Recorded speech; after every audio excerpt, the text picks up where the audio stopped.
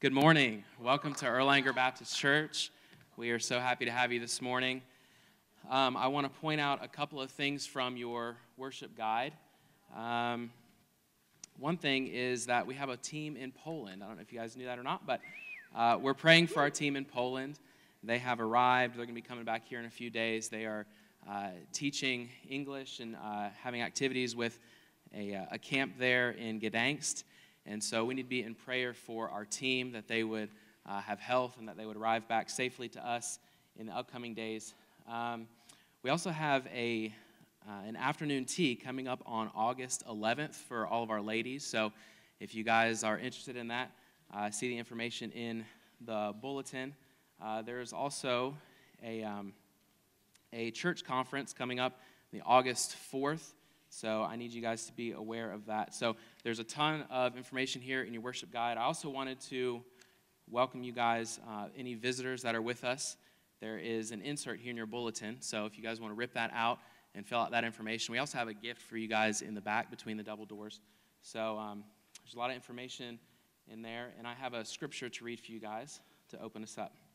It's in Isaiah 6, starting in verse 1. In the year that King Uzziah died, I saw that the Lord seated on the throne, high and exalted, and the train of his robe filled the temple. Above him were seraphs, each with 6 wings. With 2 wings they covered their faces, with 2 they covered their feet, and with 2 they were flying. And they were calling to one another, Holy, holy, holy is the Lord God Almighty. The whole earth is full of his glory. At the sound of their voices, the doorposts, thresholds shook, and the temple was filled with smoke. Woe to me, I cried. I am ruined, for I am a man of unclean lips. I live among a people of unclean lips, and my eyes have seen the King, the Lord Almighty. Let's go to the Lord in prayer. Lord, I thank you for this day that you've given us, the opportunity to gather together. Lord, I thank you as we go into this time of worship, that we would get to worship you in spirit and in truth. I thank you that you have gathered us here and that we can sit under your word. I pray that your word would affect us and that our hearts would be knit together with you. It's in Jesus' name I pray. Amen. Well, good morning. This morning I'm not preaching. I get to lead in singing. And that passage that Shane just read for us, that picture of Isaiah chapter 6, I hope that invites us in to worship this morning. We have a God who has created beings that are magnificent and glorious around his throne, constantly proclaiming night and day, holy, holy, holy. We have a God that we're going to be talking about over the next several weeks, getting to hear about his attributes. And this morning we're going to be sharing about God's holiness. And I just want you to take a moment as we start and just to kind of reflect, what does it mean that God is holy to you? Like, how does that change the way that you step into this room? Right? Maybe you come from a life group. Maybe you've just gotten here, and praise the Lord, you made it before we started walking into the room. And your mind and your heart are all over the place. But you have stepped into a moment now where we have been invited into the Holy of Holies because of what Jesus Christ has done, that we actually come into the presence of the one true living God to meet with him this morning. That's the invitation that we have. And I pray that as we accept that invitation, that we would experience him rightly. Would you stand as we worship?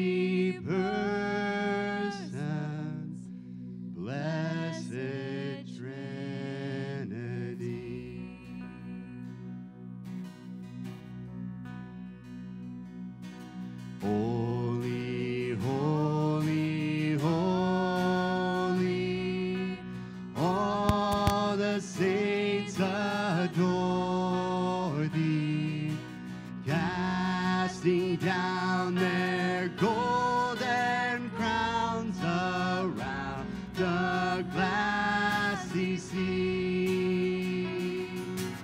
Cherubim and seraphim falling down before thee, which word and art and evermore shall be.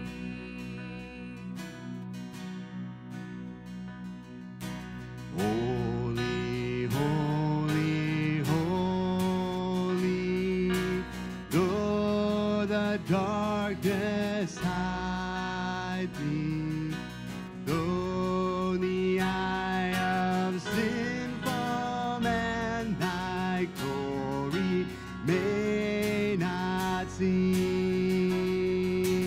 Holy, thou art holy, there is none beside thee, perfect in power, in love and purity.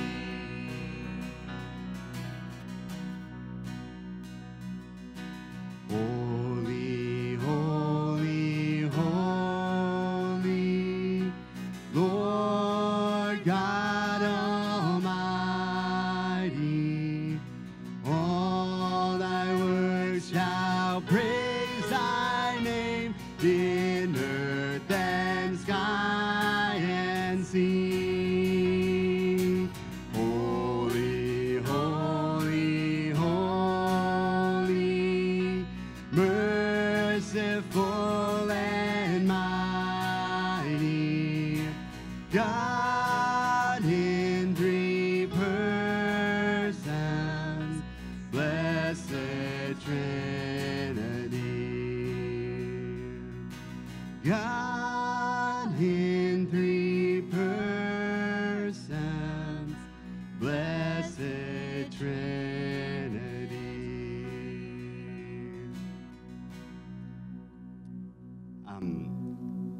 I don't know how many of you guys have watched the Olympics, anything so far? All right, so the opening ceremonies, I guess they drew a little bit of ire and attention with some kind of mocking of some things with, whether it was Last Supper, some other things. And I found something, I just find it interesting, right? Like, to me, the fact that they go and mock it is evidence of they can't knock it. Like, that's the fact that they give it part of that moment, that they have to then do something with it, spin it a certain way. It's a recognition. And there's a line in that song we just sang, though the eye of sinful man thy glory may not see, only thou art holy, there is none beside thee. That reality of who God is doesn't change. And though man will cast it aside, will even actively go and rebel against it and give hearty approval to those who do the same, Romans chapter 1. The reality is God doesn't change. And we come to him and we relate to him, and we are a very blessed people that we get to come to him. And we get to proclaim these things to him because these things are right and true. And so we have a picture presented to us from Isaiah all the way to the book of Revelation of a God who is worthy of our worship, not our mockery, because he is the one who's created us and given us every breath. And he has invited us into relationship. We don't want to take that for granted. We don't want to take that lightly. We are welcomed because of Jesus Christ. And we're going to sing that song at the end of time that we're invited to right now to sing along with him.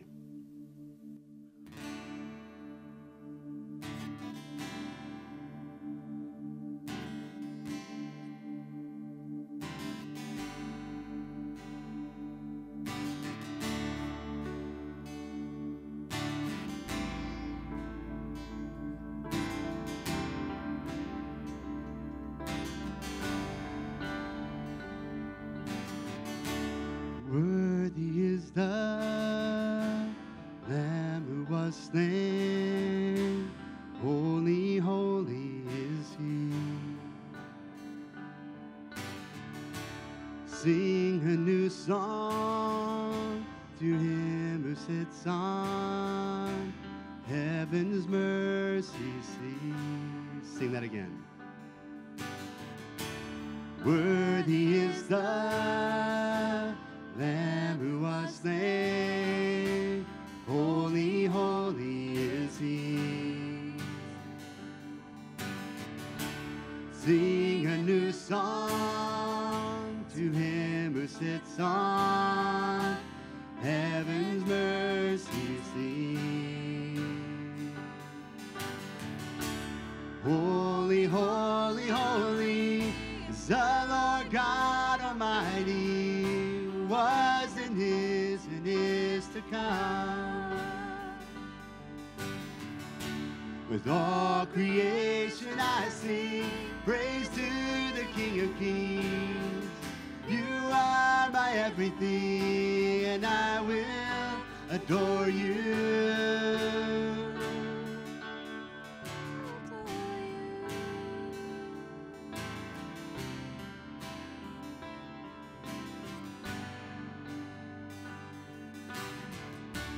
Golden rainbows of living color, flashes of lightning, rolls of thunder. Blessing and honor, strength and glory and power be to you, the only wise King. Holy, holy, holy is the Lord God Almighty, who was and is to come. All creation I sing praise to the King of Kings. You are my everything, and I will adore you.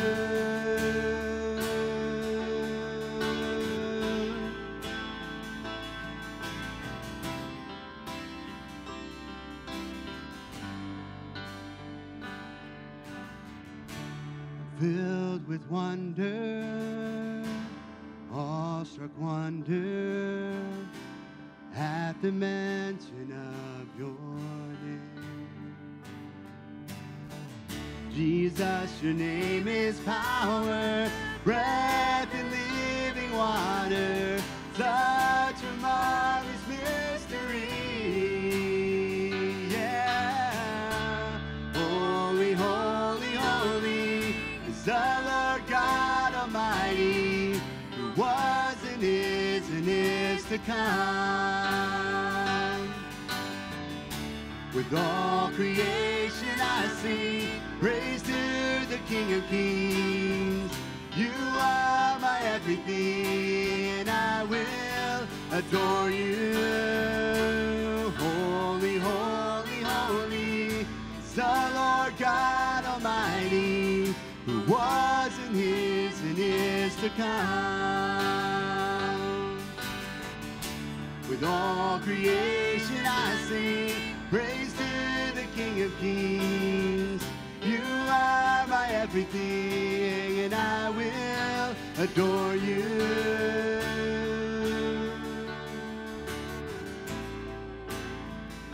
Will adore you. Worthy. Worthy is the Lamb who was slain. Holy, holy is he.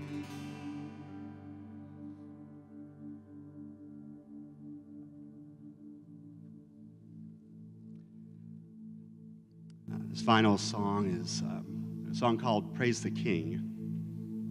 The reason that we can come into this room and sing holy, holy, holy, and not just shrink back in terror or in fear is because of what Christ has done.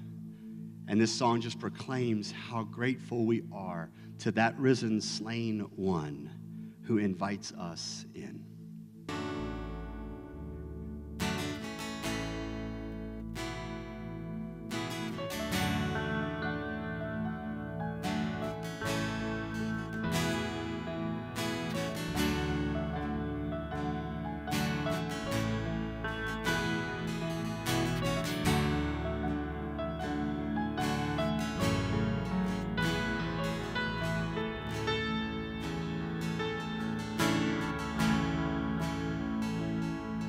There's a reason why our hearse of sin is broken.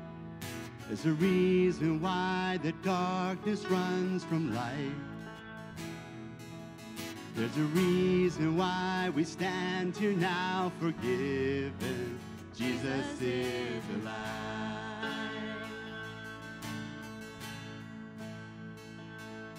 There's a reason why we are not overtaken.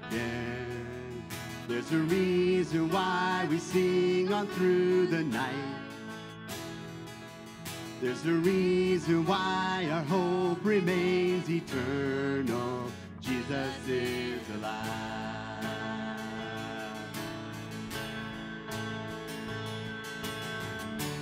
Praise the King. He is risen. Praise the King. He's alive. Praise the King.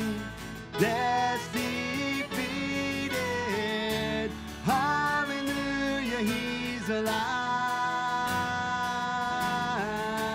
Hallelujah, he's alive. There's a reason why our hearts can be courageous. There's a reason why the dead are made alive. There's a reason why we share his resurrection. Jesus is alive. Oh, he's alive. Praise the King. He is risen. Praise the King. He's alive. Praise the King. Death's defeated. Hallelujah, he's alive. Hallelujah, he's alive. The grave could not ignore all of heaven's roaring. Hell, where is your victory? Death, where is your sting? The world could not ignore it. All the saints are roaring. Hell, where is your victory? Death, where is your sting? The grave could not ignore it. All of heaven's roaring. Hell, where is your victory? Death, where is your sting? The world could not ignore it. All the saints are roaring. Hell, where is your victory? Death, where is your sting?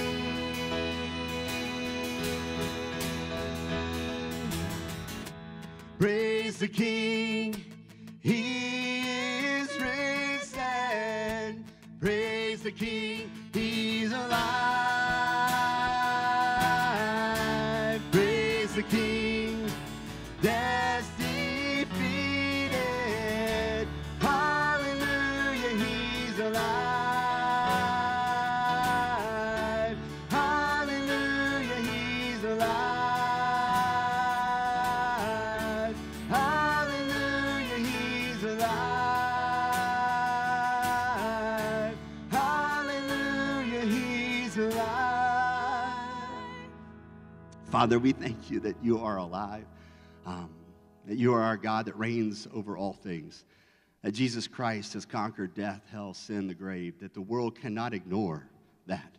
As much as they want to refute it, repudiate it, Father, there is a name above all names, and we have been offered the gift of life. We've been offered the opportunity not to push against, but to embrace and receive. We have been offered as your creation the reason that we were created, and that is to know you and be known by you. We have been offered the opportunity to proclaim you rightly, to live in a relationship with you rightly. And Lord, we ask that even as we have worshiped through song, that you would help us to worship through the word and through all of our lives, so that the world would see you rightly and know you just as you desire to be known. In Jesus' name we pray. Amen. Take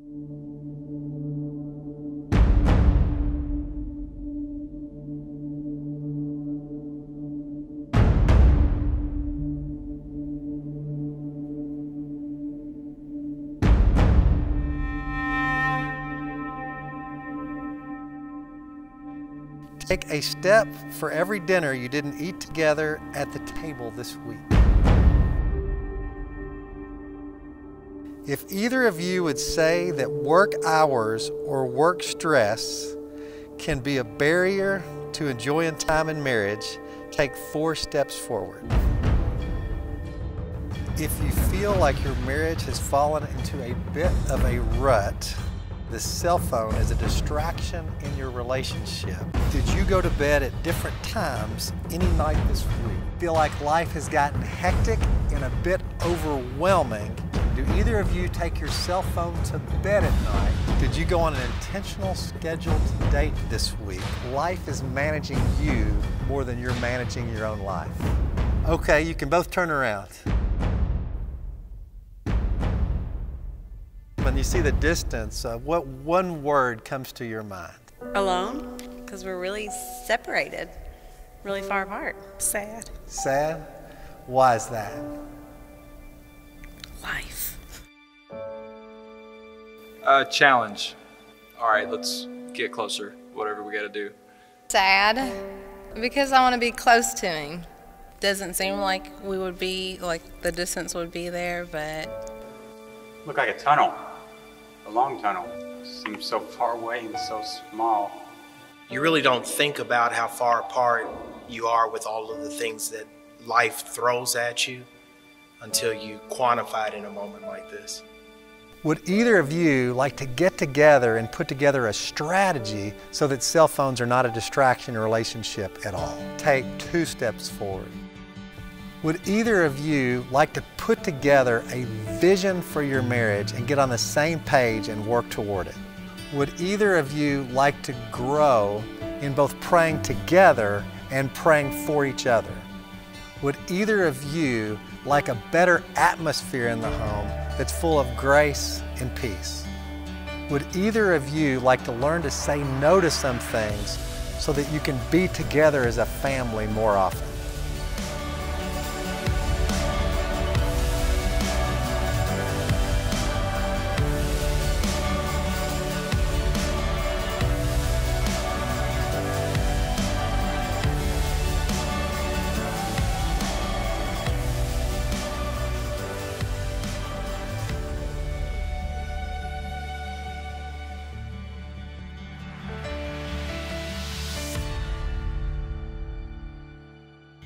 Over this summer, we had the opportunity to preach a series on marriage. And many of you went also through the book study with us this past spring. And that marriage study was more of a theology of marriage. How do we rightly understand marriage? In a world that wants to paint a lot of different pictures, degrade marriage and its value, push it off because it's not necessary. And so we were challenged with what does it look like for us to understand what a biblical marriage is. And it wasn't necessarily the practical, as much as we kind of added those kind of things at the end with some opportunities for you to kind of put into practice the things that we were talking about, because it was more of right thinking about marriage so that we as a church, whether you're married or single, we would understand what is right as we go out and defend marriage, as we defend a biblical view of singlehood. That whole picture, that the church at large could do that well. But we also recognize that there is a need for those who are in marriage to keep a strong and healthy marriage. One of the best advocates of marriage before a watching world is for Christians to live out a clear picture of a biblical marriage. That doesn't mean we're perfect, but it means that we're Christ-centered in what we do, and we're driving ourselves towards honoring Him more and more in it. And so this fall, Grace Marriage is a ministry that is going to come alongside of those who are looking for that more practical way of having their marriage maybe worked on. This is not just for those who are in desperate need of trying to get their marriages fixed. The desire actually is a maintenance. This is a 7-year curriculum You don't necessarily have to agree at the very beginning that you're going to go through 7 years of it. But this is an opportunity, and I say that because it's an ongoing kind of ministry, recognizing that we just find life pulling us apart. And then we find in life different life circumstances happening, right? So you might be newlyweds just trying to figure out how to hold this thing together in the early rocky stages where you're trying to figure out what is it like to live with this person who you thought you knew until they didn't know how to use the toilet paper roll, right? But it also is then for those who have brought along kids to the equation, and now those kids are dominating all their attention and they're forgetting about one another. But it goes beyond that because it's not locked to certain groups of marriages. In fact, there are empty nesters, right? There are new stages in life where you may be now finding yourself staring across the dinner table at someone that you're going, wow, now I have to get to know you again. I didn't realize how much I had put that to the side. It may be that you're entering a season where you are taking care of aging parents. How do you guys do that well without killing each other in the process? It may be that you're in those older years of a marriage, and you're saying, how do we still do this well? How do we love our kids well together? How do we love our grandkids or great-grandkids, maybe that the Lord has given? So this is actually for all age groups. Each person on staff has actually been through a weekend of this, and each one, you can ask them, can endorse that. I did need to get Shane and Meredith, because they just came on staff, to be involved in that. But it's going to be 4 times a year, quarterly, that we're going to engage in this. You're going to hear more about it. But I want to challenge you. We need healthy marriages. We need maintenance. And this kind of helps you prioritize that in your life. So as you participate in this, it's simply asking each other questions, getting to know each other, refocusing, reprioritizing. It's a beautiful thing. I've been challenged the times that I've gone through that introductory weekend of reminding myself of how much I love my wife and how much I want to continue to grow in relationship with her and with the Lord in my relationship and my marriage. And so you'll hear more about it, but we want to continue to put it out there in front of you. Pray about this. Talk about this with your spouse. If you're married, this is something for you to be engaged in, whether it's early or late in the game. This is something that we all need. Well, this morning, now I'm going to transition to our sermon series. Last week, I launched a series entitled, Who's God? Who is this God that we serve, right? Because it makes a difference between who is God and whose God are we worshiping. And that can be one that we've created in our own minds more than the one who actually exists. And last week, we talked about the fact that this series is possible because God is a knowable God, and God wants us to know him, whether it's through his word, whether it's through his Spirit who indwells us. And so each of the next 6 weeks, we're going to look at a different attribute of who God is, what God's word says about him, and then how do we respond to that. And each of these 6 sermons are going to be preached by our Elder Pathway gentlemen who have been working with Pastor Eric and I through the lay elder process over the last 11 months or so. As they've begun a journey, they've been reading a lot of books, they've been praying for you all, they've been ministering to you, maybe they're leading classes, maybe they're leading prayer meeting, but now they're going to get a chance to kind of stand before the body for you to get to know them a little better, to hear their hearts, and to hear them teach God's word. Jonathan Beasley is first up in doing so. There's a little bio about Jonathan in the bulletin just to kind of give you a background. The Beasley family hasn't been with us for a long, long time. In fact, he's the newest of the 6 gentlemen that make up that Pathway group of men. And so he may be someone who is unknown to you, and so this is your opportunity to see him. His wife Cheryl is sitting next to him, and they've got 2 kiddos. But as he comes, pray for him as he has the opportunity to do this, but also pray for yourself. We're talking about holiness. That's a really big topic, and it calls us into a deep worship. And so I just want to pray for him as he comes. Father, as we now sit under your word, I pray that you would speak to us and you would help us to understand who you are better so that we might worship in a deeper level, that we might live out our lives in a better response to you. God, would you use your word this morning? And I pray you would bless Jonathan as he brings your message, that you would give him the exact strength that he needs. You would give him everything that he needs, that he might be able to be used by you as a vessel for the sake of the gospel, for the sake of your name. In Jesus' name we pray. Amen. Amen. Well, good morning, church. As Pastor B just said, I am Jonathan Beasley, and this morning we're going to be talking about one of God's attributes, and that attribute is his holiness. I do have to admit, when BJ presented the Elder Pathway gentlemen options to pick a topic, I was a little flippant in my decision. I just kind of picked one of the attributes and said, that's the one I'm going to preach on, and holiness. That's where I was led. So what's interesting about this concept of holiness is that I think we all have various different definitions, and I think this morning we'll talk a little bit about where I see God's holiness and what that means for your life. We go to the first slide. I entitled this message, Aspire to be Holy, for God is Holy. And if you guys recall back in May, in the elder pamphlet that we had placed in the bulletin, there was a discussion point about who should desire to be an elder. And the elder team put together a response to that, and that response was focused around this concept of aspiring. And within that, the Holy Spirit creates this calling in us.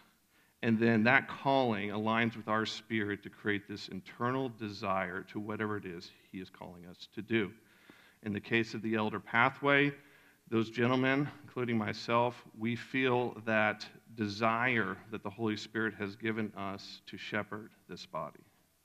And this morning, I want us to recognize that God has that same calling to us to aspire to be holy, that internal desire aligned with his spirit to be holy. So if you would please open to Exodus 3 in your Bibles. This passage is probably very well known to many of you. This is actually Moses encountering God at the burning bush. If you recall, he grew up in Egypt, was considered something of a prince in Egypt, and then he decided to flee Egypt because he had murdered one of the taskmasters as they were beating one of the Jewish slaves. Pharaoh found out. Pharaoh was angry. Pharaoh wanted to kill him. He fled. He fled to the area of Midian, where he took up this profession of shepherding the flocks out there. And so now we're going to pick up in Exodus 3, so if you would please stand to read God's word. And we will read Exodus 3, verses 1 through 12. Now Moses was tending the flock of Jethro, his father-in-law, the priest of Midian, and he led the flock to the back of the desert and came to Horeb, the mountain of God. And the angel of the Lord appeared to him in a flame of fire from the midst of a bush. So he looked, and behold, the bush was burning with fire, but the bush was not consumed. Then Moses said, I will now turn aside and see this great sight, why the bush does not burn. So when the Lord saw that he turned aside to look, God called to him from the midst of the bush and said, Moses, Moses. And Moses responded and said, Here I am. Then God said to him, Do not draw near this place. Take your sandals off your feet, for the place where you stand is holy ground. Moreover, God said, I am the God of your father, the God of Abraham, the God of Isaac, and the God of Jacob. And Moses hid his face, for he was afraid to look upon God. Verse 7, And the Lord said, I have surely seen the oppression of my people who are in Egypt, and have heard their cry because of their taskmasters. For I know their sorrows, So I have come down to deliver them out of the hand of the Egyptians and to bring them up from the land to a good and large land, to a land flowing with milk and honey, to the place of the Canaanites and the Hittites and the Amorites and the Perizzites and the Hivites and the Jebusites. Now therefore, behold, the cry of the children of Israel has come to me, and I have also seen the oppression with which the Egyptians oppress them. Come now, therefore, and I will send you to Pharaoh, that you may bring my people, the children of Israel, out of Egypt. But Moses said to God, who am I that I should go to Pharaoh, that I should bring the children of Israel out of Egypt? Verse 12, so God said to him, I will certainly be with you, and this shall be a sign to you that I have sent you. When you have brought the people out of Egypt, you shall serve God on this mountain. Please pray with me.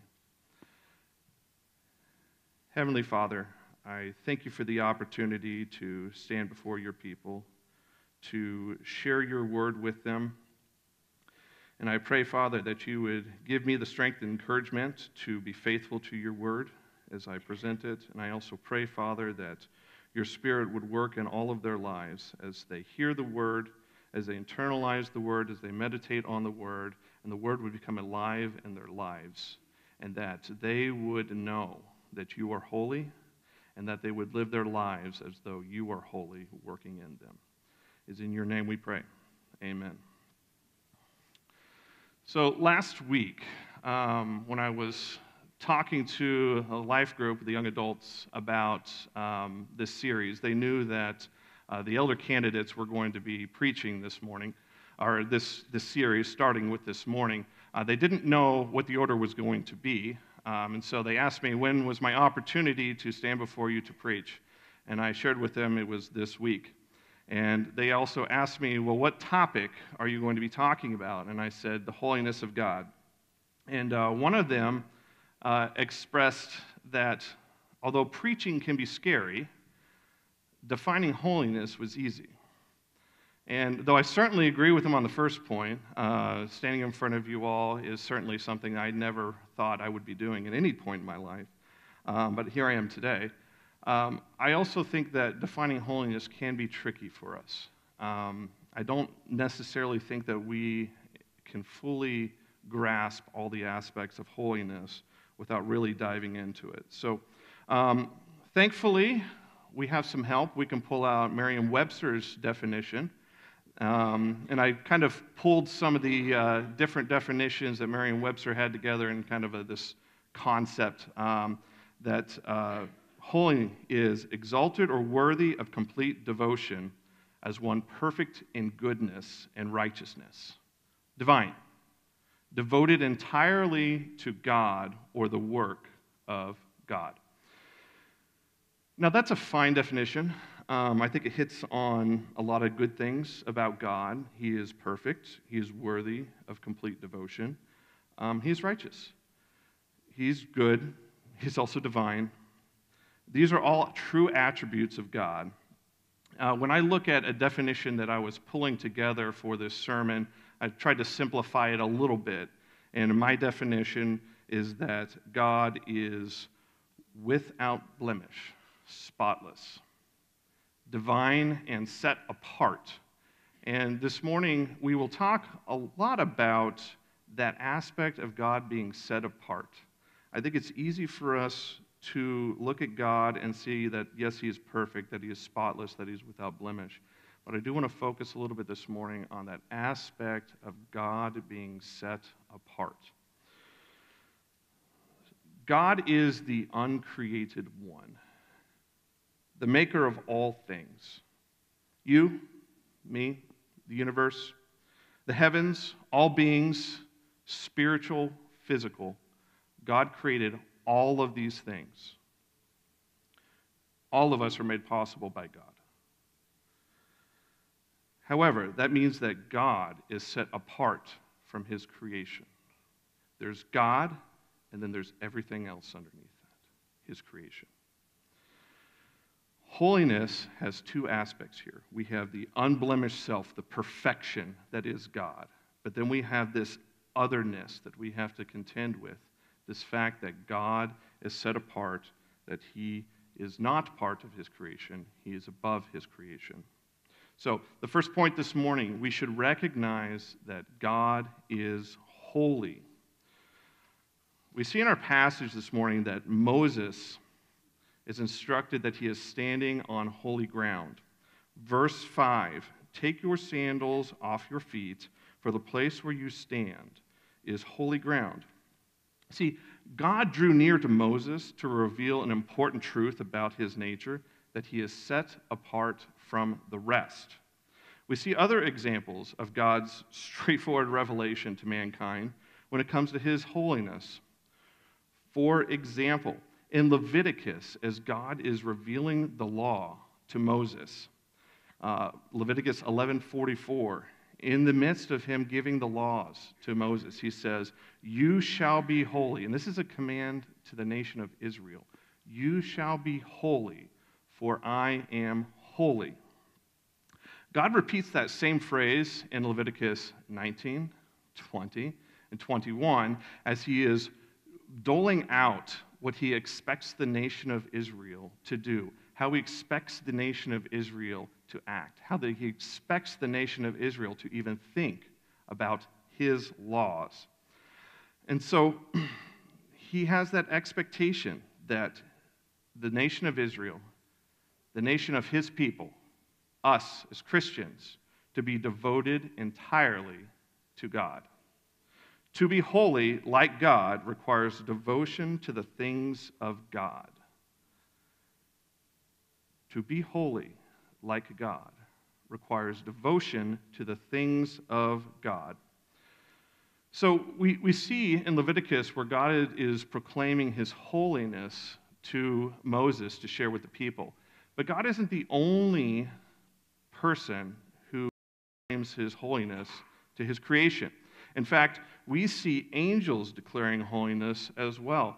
As Pastor Shane shared this morning out of Isaiah 6, we see the seraphim crying out in heaven saying, holy, holy, holy is the Lord of hosts. The whole earth is full of his glory. And then we have this parallel passage from the Apostle John in Revelation, where he also sees the throne room of heaven, and the angels are proclaiming now, holy, holy, holy, Lord God Almighty, who was and is to come. So we get this glimpse of heaven, the throne room of God, and we get to see how the created beings, angels, are worshiping God in his throne room, and they're crying out, holy, holy, holy, giving constant praise to a worthy God, 100% devoted to the worship of God and proclaiming his holiness in heaven. In addition, that Revelation 4 passage tells us that the seraphim aren't able to rest day or night. They are charged entirely there to worship God. But angels aren't the only created beings that sing and praise God's holiness. In fact, we look in Psalm 22 and Psalm 99. Psalm 22:3. But you are holy, God, enthroned in the praises of Israel. In Psalm 99:5. Exalt the Lord our God and worship at his footstool. He is holy. The psalmist is proclaiming God's holiness, as do we when we sing, holy, holy, holy, the Lord God Almighty, who was and is to come. We sing, worthy is the Lamb, holy, holy is he. So we see that in our hymns, holy, holy, holy. That's the first song we sang this morning. We, God's people, are singing his holiness. The Revelation song by Phillips Craig and Dean, that was the second song we sang this morning. Singing of worthy is the Lamb who was slain, holy, holy is he. God declares his holiness as one perfected in goodness and righteousness, and his creation from angels to mankind affirm his holiness. God is holy, spotless, without blemish, divine, and set apart. He is worthy of complete devotion. But not only is God holy, and this is the part where I mentioned we really need to wrestle with this concept of God being set apart. His presence commands holiness. It's not just him. In his physical presence, God commands holiness of all beings. This morning in our passage, again, I will go back to verse 5. We see God telling Moses, "Do not draw near this place. Take your sandals off your feet, for the place you stand is holy ground." Now, the ground itself, other than being on Mount Sinai, there's really nothing special to that, except for the fact that God was there. God's very presence made that place holy while he was there. It's like God's presence, as we're drawn near to him, that he exudes this holiness that cannot be denied. So there's a problem here for Moses. He is in a conundrum. A holy God who created the universe to be devoted entirely to himself and his works commands his created, in this case Moses, to recognize that he isn't set apart from God. Moses wasn't holy, and neither are we. So this brings us to our second point this morning. We should recognize that we are not holy. In our passage, we also see that Moses' reaction to the sinless, spotless, blameless God in verse 6. My Bible says, Moses hid his face, for he was afraid to look upon God. In the presence of a living God, of a holy God, Moses recognized what some in this world fail to recognize, his own sin. God is before him, and Moses recognizes his sin, and God doesn't prompt him, but Moses instinctively reacts to hide his face from holy God. In Isaiah 6:3, we see how Isaiah responds to the presence of a holy God by claiming, "Woe is me, for I am undone, because I am a man of unclean lips." Isaiah recognized that he was a man of unclean lips and that he didn't feel worthy to be in the presence of a holy God. Interestingly, that parallel passage that we talked about to Isaiah in Revelation, where the Apostle John also gets a glimpse of the throne room, as Jesus appears to him, John falls down as if dead. His reaction to a holy God is not one of defiance, of telling God what he can do, why he deserves to be in heaven. His reaction is he's going to pass out. That surely doesn't sound like a courtroom to me where you get to proclaim your innocence. Before a holy God, the Apostle John passed out and fell at Jesus' feet as if dead. So we have three examples of the created before a holy creator. In the presence of a holy God, we instantly recognize the distinction of our sin versus the spotless one, that of the holy nature of God. But thankfully, God is not content with sitting on his throne and watching us flounder in sin. No, he recognizes that there's this gap between sin and his holiness. This gap between the nature of the creator from the nature of the created. In Exodus 3:8, God left his throne, saying, "So I have come down to deliver Israel out of the hand of the Egyptians." So we see this picture of God coming down to earth to save a sinful and lost nation of Israel. God desires us to be holy and is willing to help us in our unholy state. He later tells Moses in Leviticus 19, verse 2, that Moses should speak to all the congregation of the children of Israel and say to them, You shall be holy, for I, the Lord your God, am holy. This is a command. This isn't a suggestion. You shall be holy, for I, the Lord your God, am holy. God expects us, his people, to be holy because he is holy. God expects us, his creation, to be holy because he is holy. But we have this problem, you see, because we're not. We aren't inherently holy. We're inherently sinful. We rebel against God. We're certainly not holy by Levitical standards. We're not holy by the Pentateuch, as God was revealing his law to Moses. And even Paul in his writings in Romans 3:20, he says, "Therefore, by the deeds of the law, no flesh will be justified in his sight, for by the law is the knowledge of sin."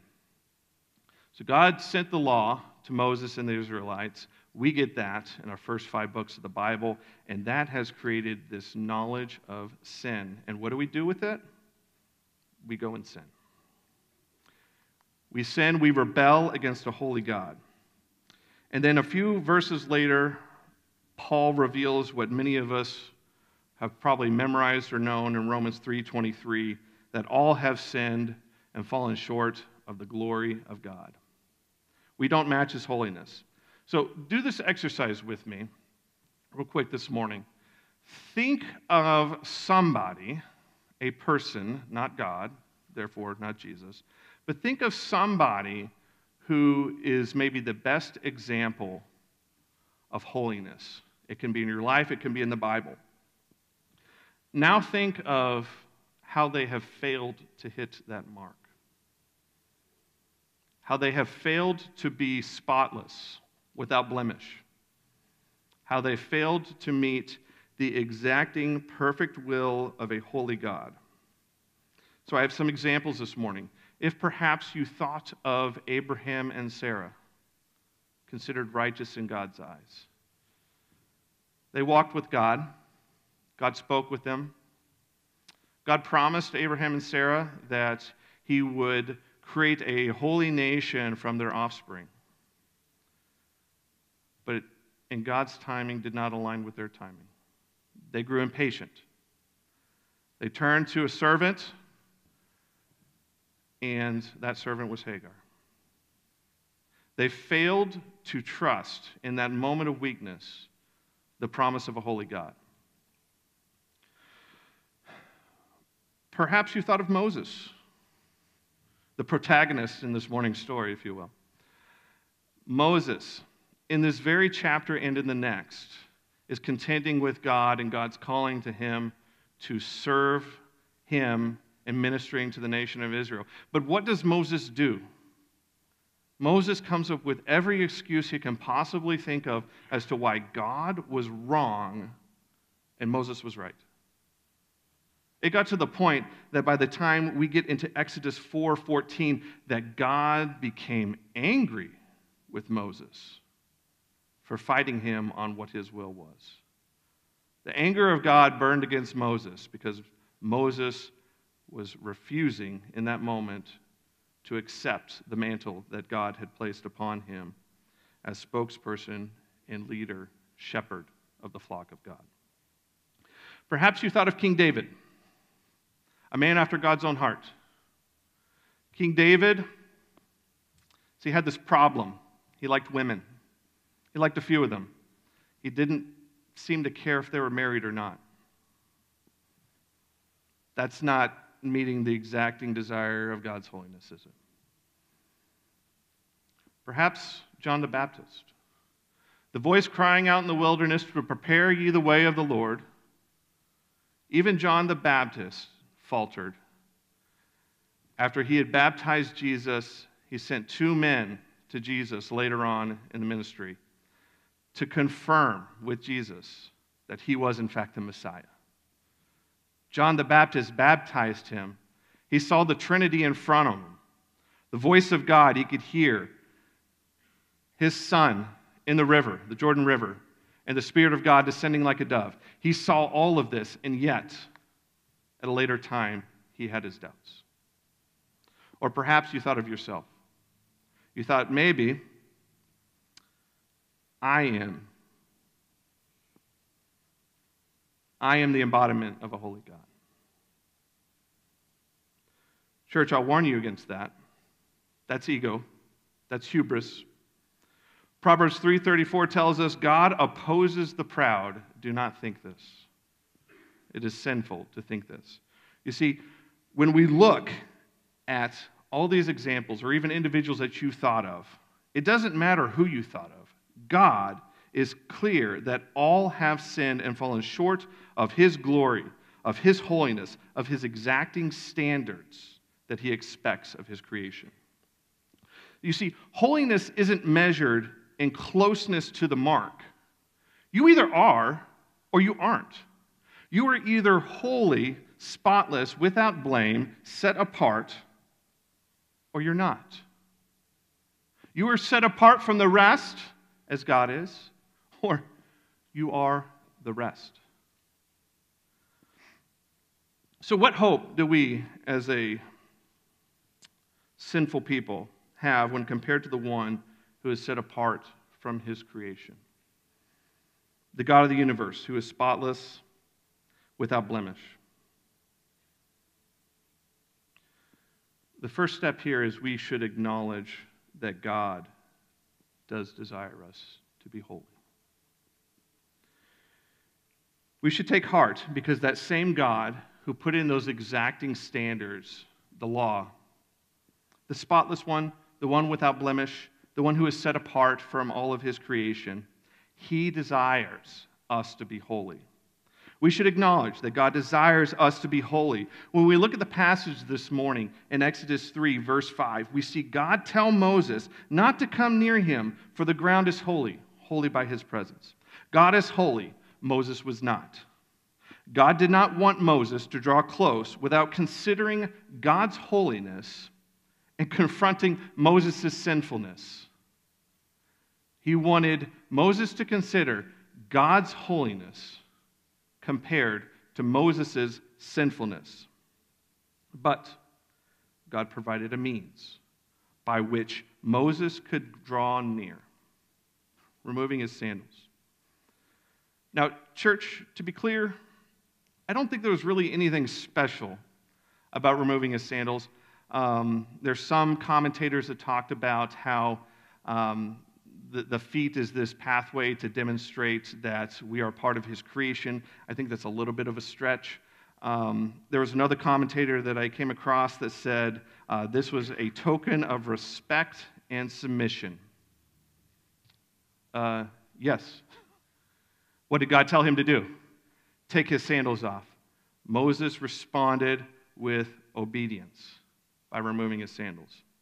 However, I can't believe that Moses' response to God in this moment was a response that was perhaps as flippant as me picking the topic this morning, or even as I think of how I and my wife ask our kids to remove their shoes when we get home. You see, it's become something of an Olympic sport, this is the season, in our house, where removing our shoes requires us to stand a little bit away from where we place our shoes. We line up our shot, we prepare ourselves, and we flip them across the room, through the air, off the wall, into the pile of shoes. They've gotten pretty good at it. We've gotten a little frustrated with it. No, I don't think that method quite hits the mark of take your shoes off.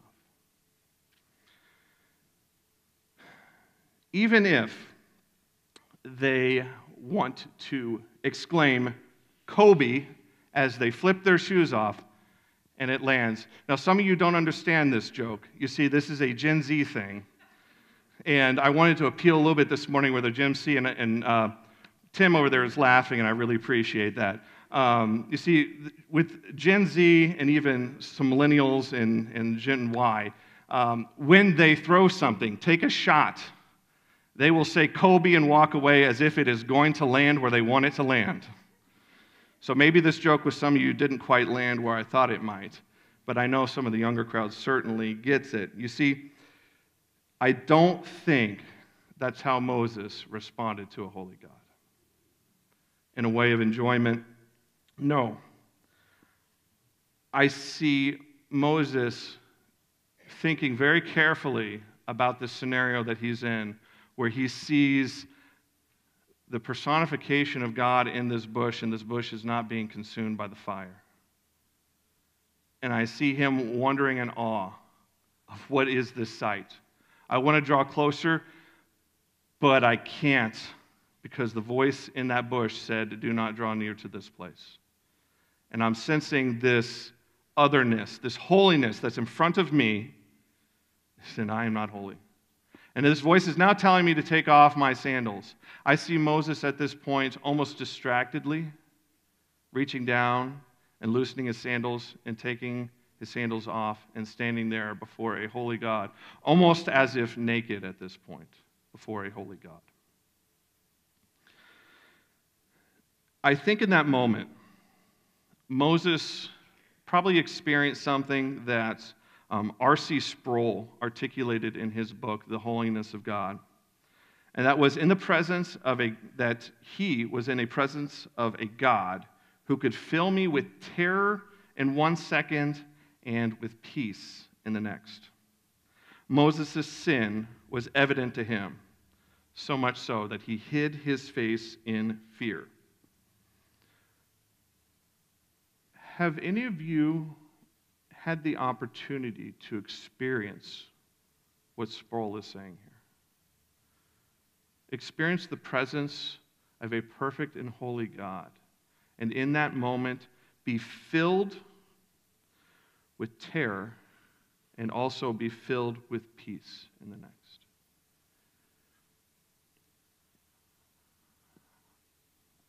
I can say that this was very true in my life about a year ago. We were in the midst of experiencing God, and I took that study very seriously in my life. It was very important. At that point, I felt like the Spirit was leading me to really grow and dive deep into my relationship with Him. And in that study, there was a challenge to surrender yourself to a holy God. For 28 years, I had proclaimed, not my will, but your will. For 28 years, I had proclaimed, I surrender all. But I hadn't quite lived up to those claims. I was willing to accept God's will when it suited my desires. I was willing to accept God's will as long as it didn't really challenge me.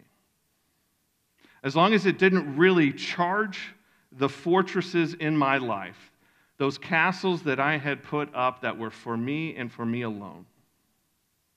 I was willing to surrender the rest. It was easy for me to give those things up, but not the things that I held on dear, things that I wanted. I was a hypocrite, proclaiming I surrender all.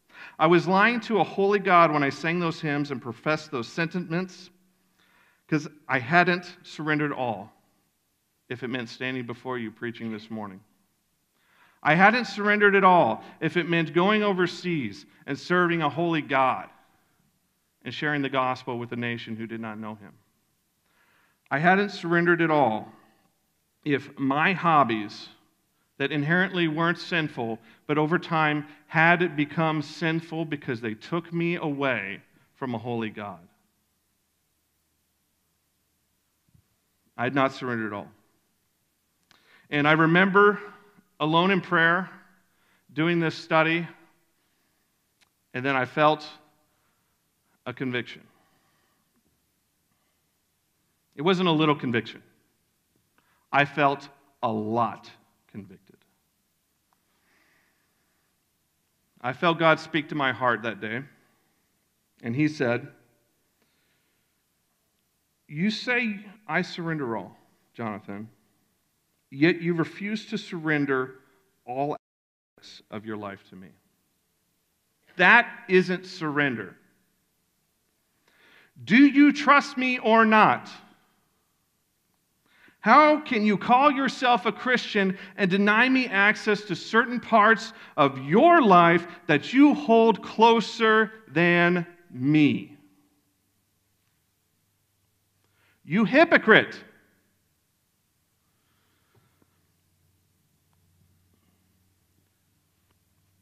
That's a deep swallow, church. That's a gulp. When the God of creation confronts you on sin, there's no place to hide. There's no place to go. It's you and the Creator.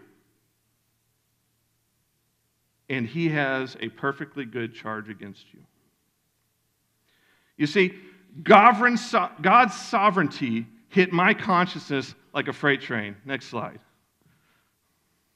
Some of you may be familiar with this meme. Okay? My consciousness is the school bus in this case, as I'm praying to God going along my merry way. I didn't see the freight train of God's sovereignty coming my way. But I did when He called me out. He got my attention. He got my attention. We contended for about 5 minutes.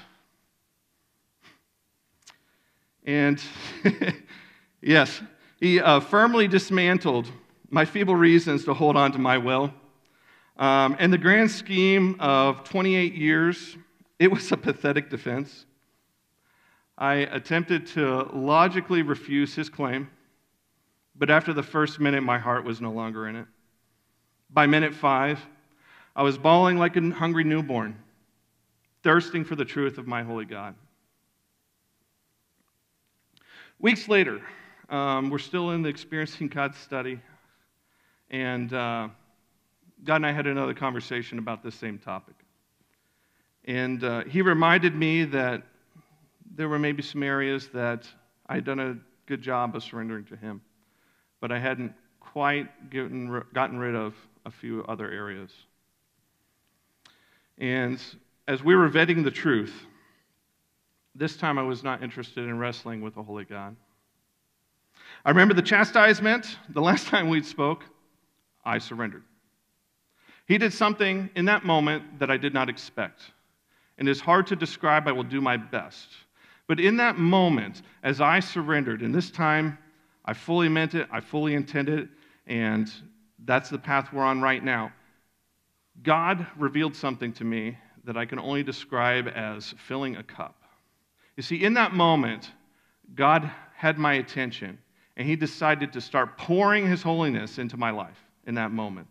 I think of it with when I was a kid, and my dad would get us a cool drink of water or milk or something like that, and he would pour it out, and as he was pouring, he would say when we wanted him to stop pouring. Say when. And as kids, we wanted to have as much of the beverage as we could, so we would wait. And as he is pouring, there's almost, you can hear his voice increasing a little bit. Say when, say when, say when, until the very Brahmin, we say, when? That was my experience with the Holy God. He started pouring His grace, His holiness into me to the point that I could sense this bursting joy and peace. But if He didn't stop pouring, it would be to my destruction. And so sitting there, as He's pouring His gracious holiness into me, I cried out, when, Father? When? And in that moment, I could sense what Sproul talked about, that terror 1 second and peace in the next. But you see, God didn't completely overwhelm my being with His holiness. He certainly could have, and would have been justified in doing so because He is a holy God. We see Moses' response in verse 6. He hid his face. Moses hid his face from a holy God, knowing he wasn't holy. He had taken the first step to holiness, obeying God's command, but that didn't make him holy. God was initiating the invitation for Moses to join Him in His work to free His chosen nation of Egypt. See, last year, those of you who did participate in that Experiencing God study, we learned about the reality 3 of God's invitation for us to become involved in his work. Here is that pivotal example in Moses' life where Moses started being involved in God's work. To do so, Moses needed to aspire to be holy, if for no other reason than to hear what God had to say to him. What daring curiosity. May we have such courage to seek God and only hide our face from him. Later, when Moses found himself visiting with God on Mount Sinai in Exodus 19, verses 4 and 5, God tells Moses to share with Israel, "You have seen what I did to the Egyptians and how I bore you on eagle's wings and brought you to myself. Now therefore, if you will indeed obey my voice and keep my covenant, then you shall be a special treasure to me above all people, for all the earth is mine, and you shall be to me a kingdom of priests and a holy nation." We see God pouring out the stipulation for holiness, and it really didn't have anything to do with dirty sandals. It was obedience. Obedience to his commands, laws, and expectations. That's what God desired. The creator of heaven and earth, savior of the enslaved in Egypt, desired his chosen people, the Israelites, to be holy just like him. How would that happen? Through obedience. How did they do? They failed. They failed a lot, over and over and over again. They failed. God became so weary of their failure to obey him that he sent nations around them to enslave them, to scatter them across his creation, the Assyrians and the Babylonians. How do we see God react to the sinful nature of the pre-flood world as they were thumbing their nose in sin before a holy God? He wiped them out, except for Noah and his family.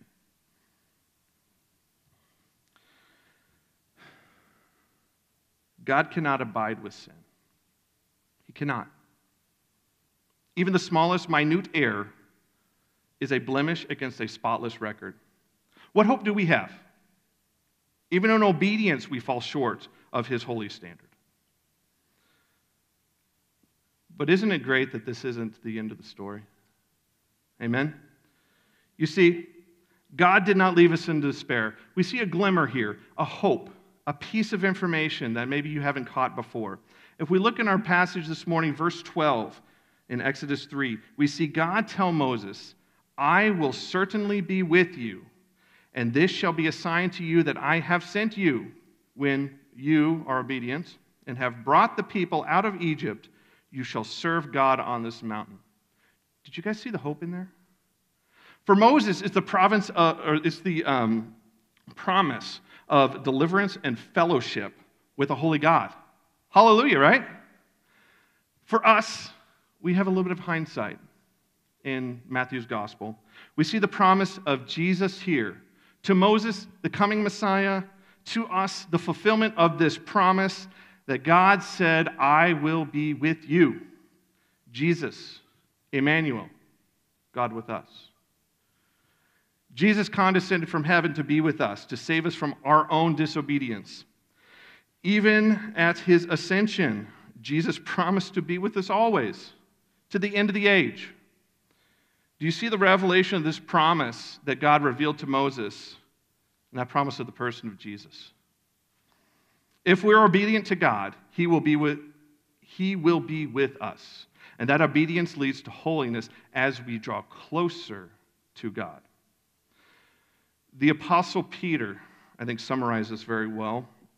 In his first epistle, he wrote, "Therefore, gird up the loins of your mind, be sober, and rest your hope fully upon the grace that is to be brought to you at the revelation of Jesus Christ. As obedient children, not conforming yourselves to the former lusts, as in your ignorance, but as he who called you is holy, you also be holy in all your conduct, because it is written, 'Be holy, for I am holy.'" Peter is obviously quoting Leviticus here. "Be holy, for I am holy." The audience has changed a little bit. He's talking to Christians now, not the nation of Israel. But the message is the same. It's the same message. Be holy, for God is holy. We see a similar passage in Ephesians 1, 4 through 6, where Paul says that we should be holy and without blame before him, God, in love. Obviously, we could talk a lot about these epistles and draw a lot of information on that, but we are running on time here. We're going to move on to the points. So, 3 points of application on how we can be holy. Point number 1, obey God's commands. We may not understand why God asks us to do the things he does. He rarely explains what he's doing.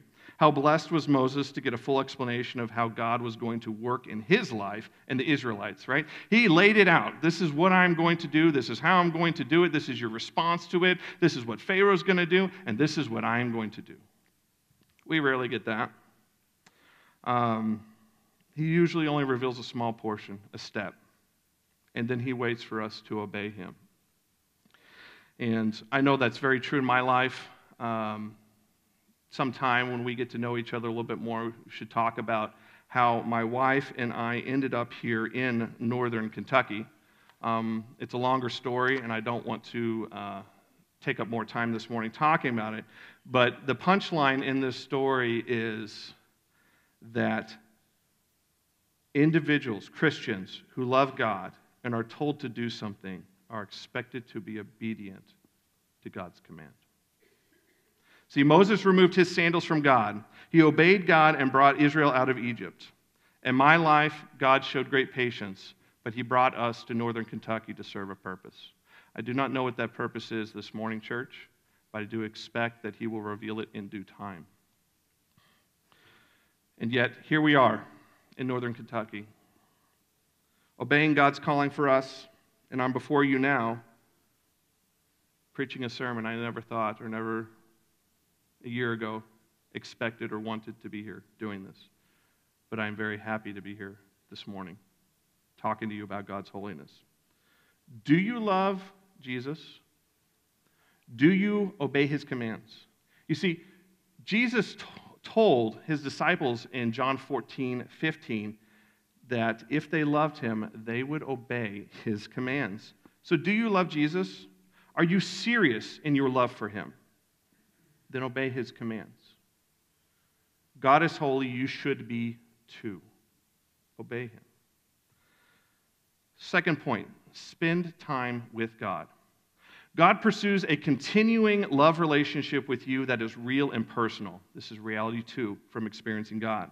God wants a relationship with you. He isn't content with waving at you once a month.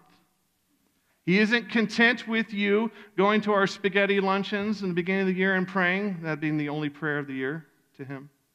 And he certainly isn't content with your Bible sitting on your bookshelf with a year's worth of dust, and you pick it up and blow it off to read the Christmas story to your kids. That isn't obedience to God. That's not a relationship. Relationships aren't built with check-ins and afterthoughts. They don't create a real and personal relationship with God. God wants real and personal. He wants to hear from you daily, hourly, or as Paul said in 1 Thessalonians, praying without ceasing. Seek the Lord frequently. He is a holy God, and he wants to hear from you. Time with God will grow your relationship, draw you closer to him, and thereby your aspiration to his holiness. Interestingly, this is what Paul meant in Romans 12 when he said, present your bodies a living sacrifice, holy, acceptable to God, which is your reasonable service. God wants you, not a fake version of you. He wants you. For us to grow as Christians in sanctification, that does require some effort from you. It's not going to happen if you sit on your couch watching TV, playing and being engrossed in your own video games, or even reading a lovely fiction novel. You have to take some effort here to connect with a holy God. Prayer, reading your Bible, meditating, fellowshipping with believers. It happens when you spend time with God, growing closer to Him. His Holy Spirit will work in you in ways that you cannot fathom, but you have to spend time with Him. It won't happen if you ignore Him. And lastly, the last point this morning, believe in Jesus Christ. Aspiration of God and His holiness starts with belief of His Son, Jesus Christ. Who is familiar with how Ephesians 2:4 begins? The first word. Raise your hand. Don't cheat. Does anyone know how Ephesians 2, verse 4 begins? It starts with the word but. But because of His great love for us, God, who is rich in mercy, made us alive with Christ. We were dead in our trespasses, but God. We had no hope of eternity or in paradise, but God. We were lost in our own sinful lusts, but God, who is rich in mercy, made us alive together with Christ. What a passage. But God. This has the imagery of the cavalry coming over the hill, saving the protagonist, us. God is the cavalry. But God. We had no hope of redemption, no way to holiness. But God came to rescue the sinner. If verses 4 and 5 don't make your heart jump with joy, swoon with love, or sing with the angels in heaven, Christian, I don't know what will. But God.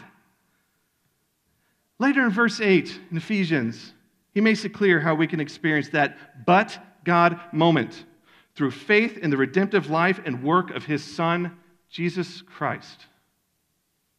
Faith in but God. As we come to a close this morning, I'm reminded of one of my favorite song lyrics about God. It's a relatively new song. I think it was only published in 2019. But I think it really captures that gospel message in a very powerful way. Now, church, I'm not going to sing it to you because God isn't the only one who is merciful. Amen? But I do want the lyrics to sink in. Let them permeate your heart. Ask yourself if you align with the message this morning. Does the gospel create an aspiration to be holy as God is holy or not? Next slide, guys. Thank you. In the darkness, we were waiting without hope, without light. Until from heaven you came running, there was mercy in your eyes. To fulfill the law and prophets, to a virgin came the word. From a throne of endless glory to a cradle in the dirt. To reveal the kingdom coming and to reconcile the lost, to redeem the whole creation, you did not despise the cross. For even in your suffering, you saw to the other side, knowing this was our salvation. Jesus, for our sake, you died. In the morning that you rose, all of heaven held its breath, until that stone was moved for good, for the Lamb had conquered death. And the dead rose from their tombs, and the angels stood in awe, for the souls of all who'd come to the Father are restored. And the church of Christ was born, and the Spirit lit the flame. Now this gospel truth of old shall not kneel and shall not faint. By His blood and in His name, in His freedom, I am free.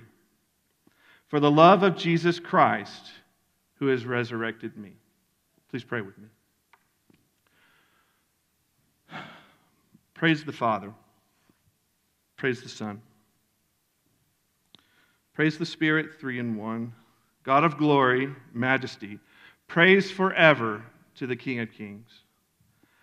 God, we thank you for your holiness, for the fact that you are set apart from the rest of your creation, but the fact that you are perfect and blameless.